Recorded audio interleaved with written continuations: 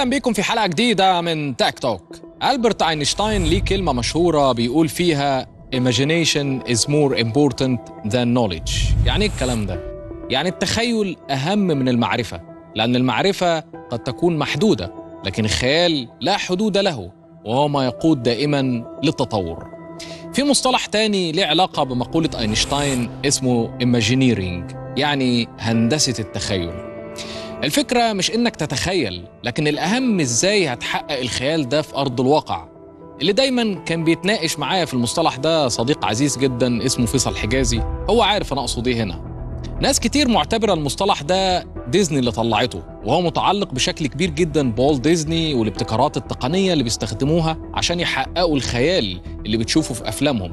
لكن الحقيقة المصطلح مستخدم من قبل والت ديزني بكتير. إيه علاقة الكلام ده بقى بحلقة النهاردة؟ سؤال مهم، لكن لما تعرف إننا هنتكلم عن Imagineering أو تخيل هندسي وتقني للمستقبل القريب مش هتستغرب، ولما تعرف إن ده هيأثر على كل حاجة في حياتنا هتفهم ليه أنا بدأت البداية دي وعرفتك المصطلحات دي. سمعت عن مصطلح الثورة الصناعية الرابعة أو الفورث اندستريال ريفولوشن؟ أكيد في ناس كتير جدا سمعت عنها، لكن مش كل الناس فاهمة يعني إيه الثورة الصناعية الرابعة وليه سموها كده، والاسم ده طلع منين. والسؤال الأهم اللي أغلب الناس اللي بيتفرجوا علينا هيسألوه، هو الراجل ده غاوي كلكع لنا الدنيا بحاجات ملهاش علاقة بينا؟ مالنا احنا ومال الثورة الصناعية الرابعة واحنا عايشين في العالم الثالث؟ وايه الفايدة اللي هتعود علينا لما نعرف؟ في الحقيقة أنا محترم جدا أي حد يسأل الأسئلة دي، ومتفق معاكم 100%، وده الغرض الأساسي من حلقة النهاردة، إننا نجاوب على الأسئلة دي، وساعتها حضرتك في آخر الحلقة أنت اللي هتحكم هل كان مهم إننا نطرح الموضوع ده ولا لأ. مصطلح الثورة الصناعية الرابعة ظهر في ألمانيا وتحديداً في 2014 في تقرير للحكومة الألمانية بعنوان استراتيجية الإبداع التقني لألمانيا، وما تذكرش بصراحة الثورة الصناعية الرابعة، لكن استخدموا مصطلح اسمه Industry 4، وده بيعبر عن التطور الهائل في التكنولوجيا واللي هيغير بقى الاقتصاد والصناعة والمجتمع كمان. تعال نشوف جزء من الفيديو ده اللي اتعمر على Industry 4 في ألمانيا. Industry 4.0 is ushering in a new era of industrial production, which is finding its way into all industries within the German economy. Business, science, and politics are working together to make Industry 4.0 a reality. It encompasses a complete restructuring of production processes, transforming analog and centralized workflows into digital and decentralized production processes. بعد كده في 2015 المهندس والاقتصادي الألماني الشهير كلاوس شواب نشر مصطلح الثورة الصناعية الرابعة، خصوصاً لما نشر كتابه اللي سماه بنفس الاسم الثورة الصناعية الرابعة. بالمناسبة كلاوس شواب هو المؤسس والرئيس التنفيذي للمنتدى الاقتصادي العالمي أو الورلد ايكونوميك فورم. تعال نسمع بقى الكلمتين دول من كلاوس شواب ونشوف بيقول إيه عن الثورة الصناعية الرابعة. The fourth industrial revolution will impact our lives completely. It will not only change how we communicate, how we produce, how we consume. It will change actually us, our own identity, and of course gives life to such policies and developments like smart traffic, smart government, smart cities. ايه بقى اللي خلى كلاوس شواب والألمان تحديداً يسموا الثورة دي اندستري 4 أو الثورة الصناعية الرابعة؟ دايماً الثورات بتيجي في موجات متتالية يفصل بينها زمن بيزيد أو بيقصر حسب الأدوات والتحول اللي بيحصل في المجتمع بسبب التكنولوجيا. كل ثورة من الثورات دي لو بنتكلم مثلاً عن الثورات اللي حصلت في مستوى البشرية فدي موضوع كبير جداً، هيبدأ معانا من أول ثورة الزراعة لحد ثورة الصناعة لثورة المعلومات، وده اللي اتكلم عنه المفكر الكبير ألفين توفلر في كتابه الموجة الثالثة. لكن ده مش موضوعنا برضو النهاردة. الثورة الصناعية الرابعة تعتبر الجيل الرابع من الثورة الصناعية الأولى اللي بدأت في الفترة من نهاية القرن ال18 لحد منتصف القرن ال19، وكانت معتمدة على محركات البخار لتشغيل الماكينات. الثورة الصناعية الثانية بدأت من منتصف القرن ال19 لحد بدايات القرن ال20، واللي اعتمدت بشكل كبير على الطاقة الكهربية واللي اتميزت بالإنتاج بقى الغزير وانتشار الآلات، وانتشرت وقتها مصطلحات زي ماس برودكشن وماس ميديا وغيرها. الثورة الصناعية الثالثة هي اللي بدأت تحديداً من منتصف القرن ال20، واللي بدأت بشكل كبير تبعد عن الآلات والقوى الميكانيكية وتقنياتها وتحولت إلى الأجهزة الرقمية وظهور الكمبيوتر وتكنولوجيا المعلومات والإنتاج الآلي لحاجات كتير جدا زي خطوط الإنتاج الآلية والتحكم الإلكتروني والإنترنت. نيجي بقى للثورة الصناعية الرابعة، يا ترى إيه اللي بيميزها وإيه اللي مختلف عن الثورات اللي سبقتها؟ ده اللي هنعرفه بعد الفاصل.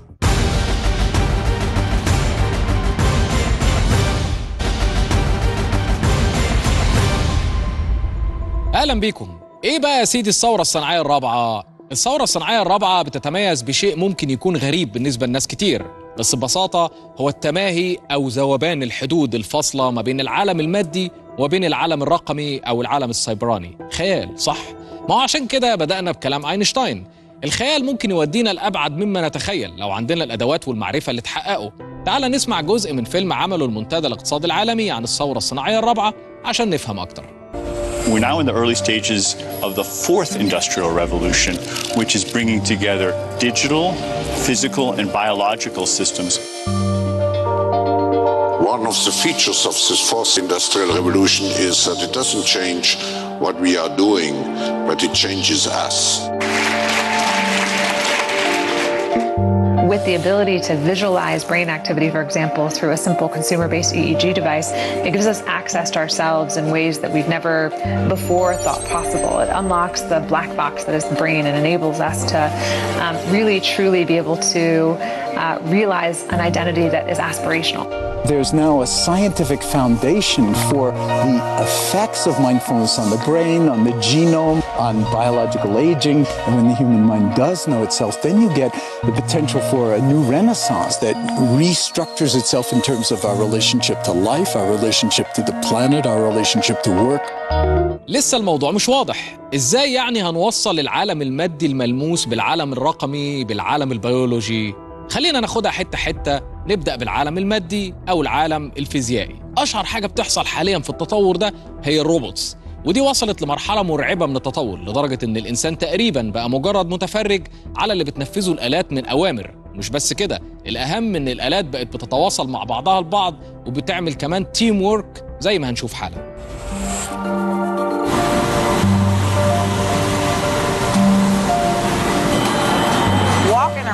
You do see different stuff as far as like the body marriage line.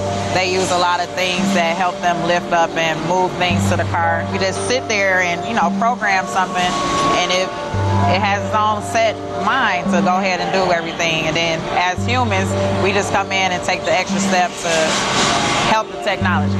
It's not the cure-all for everything. There's definitely a lot of things where people perform the operation better, but certainly for the right applications, robotics are a huge improvement for the process. طبعا مش مجرد خطوط الإنتاج، الروبوتس من أحد أهم مكونات الثورة الصناعية الرابعة بكل أنواعها. الروبوتس اللي بتستخدم بقى في البيت، الروبوتس اللي بتستخدم في كل مناحي الحياة. تطور الروبوتس مرتبط بشكل كبير جدا بتطور الذكاء الصناعي أو الارتفيشال انتليجنس، وده لوحده هو كمان أحد أهم مكونات الثورة الصناعية الرابعة. تعال أوري لك تطور كبير على مستوى التصنيع بالذكاء الصناعي وكمان الروبوتس، واحكم أنت بنفسك ده هيعمل إيه في المستقبل القريب في الصناعة. A bottling plant for liquids set up together with Siemens is used to demonstrate the most important components of the intelligent factory of the future. Each bottle contains an RFID chip storing a precise description of how it has to be processed, which liquid, which lid, and which label. At each station, the bottle communicates directly with the machine, telling it how it has to be processed. At the end, a computer checks whether the bottle has actually been produced as desired. يعني كده مفيش بني آدمين في التصنيع على الأقل. اللي حضرتك شفته ده جزء بسيط جدا من اللي بيسموه سمارت فاكتوريز، يعني المصانع الذكية. المصانع الذكية دي معتمدة كمان على السنسورز اللي متصلة بالإنترنت أو اللي متصلة ببعضها عن طريق شبكات خاصة، ودي جزء مهم جدا من إنترنت الأشياء أو الإنترنت أوف ثينجز. وإنترنت الأشياء ده واحد برضو من أهم مكونات الثورة الصناعية الرابعة. تواصل الآلات مع بعضها ومع الإنسان هيخلق عالم مختلف تماماً عن العالم اللي احنا عايشينه دلوقتي، وده بفضل الإنترنت والذكاء الصناعي. الاتصال في حد ذاته بيولد حجم كبير جدا من المعلومات، ودي اللي بيسموها البيانات الضخمة أو البيج داتا. البيانات الضخمة أو البيج داتا مكون أساسي برضه من مكونات الثورة الصناعية الرابعة، ومكون أساسي من اقتصاد القرن ال21. العالم الافتراضي أو الخيالي زي الفيرتشوال رياليتي من الحاجات اللي هتعمل توصيل للعالم المادي الفيزيائي مع العالم السيبراني أو الخيالي. وهنا هتفهم احنا قصدنا ايه ان الثورة الصناعية الرابعة هتعمل اتصال ما بين العالم المادي الملموس والعالم الرقمي الغير ملموس. فكر في نظارات الVR وشوف انت ممكن تعيش حياة تانية خالص وتحس أحاسيس مختلفة تأثر عليك وعلى مشاعرك من غير ما تكون في مكان مادي بجد. هو خيال بس بقى بيأثر في الواقع. فلسفة أكثر تعقيداً للحياة اللي عايشينها. يمكن الفجوة الأكبر إن في أجيال وقع منها فهم التطور ده، وفي أجيال عايشاه وخلاص ومش فاهمة الفلسفة اللي وراه، زي أغلب الشباب الصغير اللي اتولد لقى الموبايل والسمارت تي في والسمارت واتشز والسمارت هومز وغيرها وفاكر إن هو ده الطبيعي. معظم الخبراء متوقعين إن هيكون في تأثير كبير جداً للشركات والمنظمات على الناس أكتر من تأثير الحكومات وصناع القرار، وده تحدي كبير جدا للحكومات وصانع القرار. هدي لك مثال بسيط خالص تقدر تعرف منه أحد أهم أمثلة الثورة الصناعية الرابعة في حجم البيانات وتحليلها والاتصالات المتطورة. فكر في شركة زي أوبر، عملت إيه بقى في الحكومات على مستوى العالم؟ هل تأثير الشركات دي على الناس أكبر من تأثير الحكومة، ولا الشركات فرضت نفسها على الحكومة بسبب تأثيرها الكبير على المستخدم؟ لعلمك شركة زي أوبر مفيش عندها أي عربيات، وحجم الشركة بيعدي حجم شركة زي رولز رويس بكل ما تملكه من أصول ومصانع. أنت متخيل الفرق حتى على المستوى الاقتصادي عامل إزاي؟ ده مثال بسيط جدا لشكل الاقتصاد في الثورة الصناعية الرابعة اللي معتمد على المعلومات أكتر من أي حاجة تانية. تكنولوجيا تانية من التقنيات المتطورة جدا واللي تعتبر أحد أهم الأعمدة برضه في الثورة الصناعية الرابعة هي البلوك تشين. التقنية دي كنا عملنا عنها حلقة قبل كده، يا ريت ترجع تدور عليها على اليوتيوب عشان تفهم أهمية التكنولوجيا دي وتأثيرها على كل مناحي الحياة هيبقى عامل إزاي. لكن أهم مثال للتقنية دي هي العملات المشفرة زي البيتكوين وغيرها، كلها معتمدة على تقنية البلوك تشين. طبعا انت عارف العملات دي عملت تأثير حوالين العالم وثورة غير متوقعة، بالرغم من انها مش مستقرة لكن المستقبل بيتغير بسرعة. ودي احد اهم برضو ميزات الثورة الصناعية الرابعة، ان التغير بيحصل بشكل متصاعد مش في شكل خطي. وده معناه ان سرعة التغيير اضعاف التغيير في اي موجة من موجات الثورات الصناعية اللي كانت قبل كده. خد عندك مثال كمان من أمثلة التقنيات اللي تعتبر محور مهم جدا من الثورة الصناعية الرابعة، وهو الطباعة ثلاثية الأبعاد أو 3D printing. أنت متخيل طبعا دي هتعمل إيه على مستوى الصناعة وعلى مستوى التجارة وعلى مستوى المجتمع والقانون والحياة بشكل عام.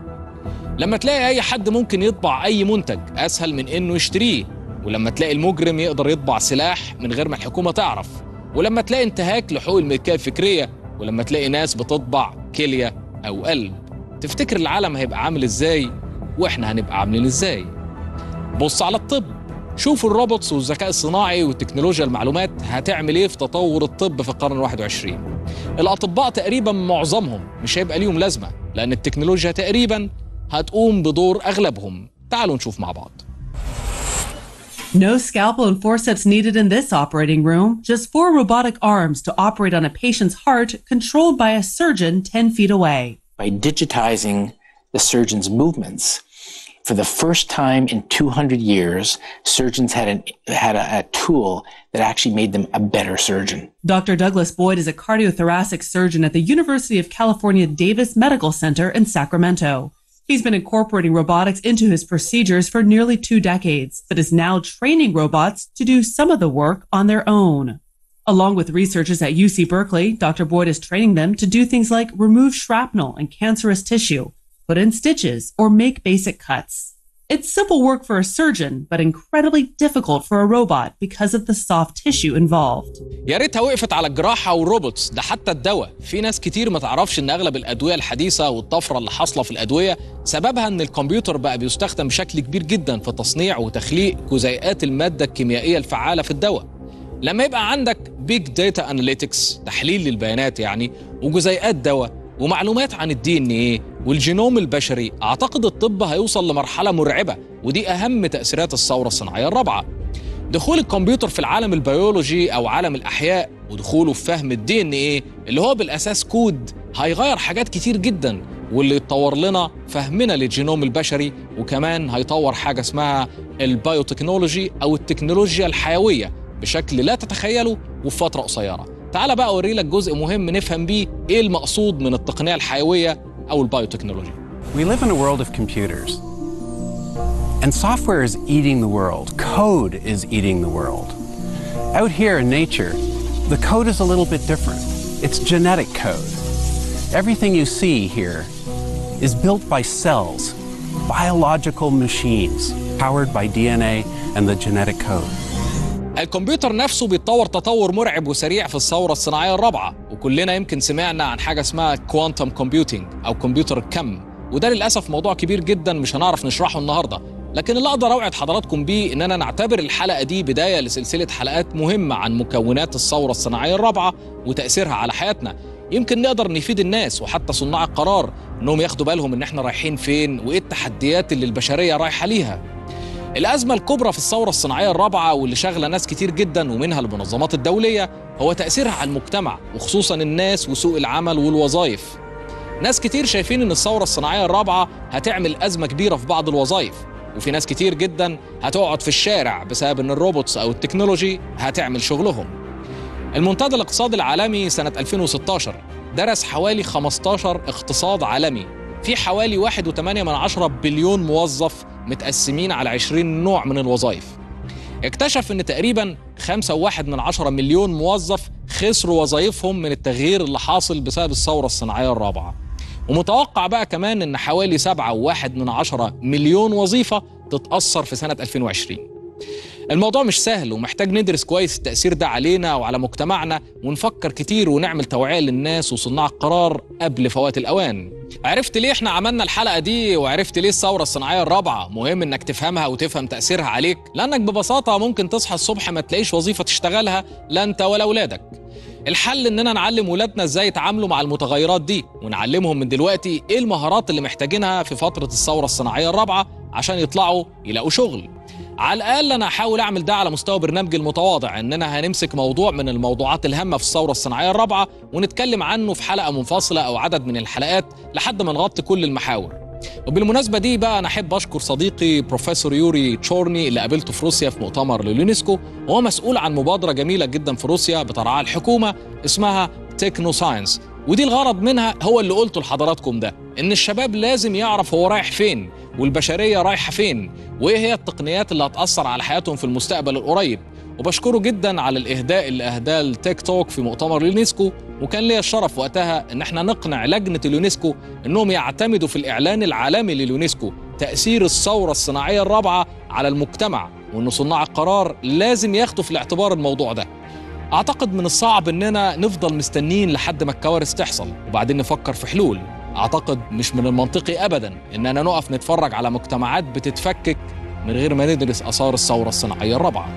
استنونا في حلقة جديدة وتيك توك على القاهرة والناس.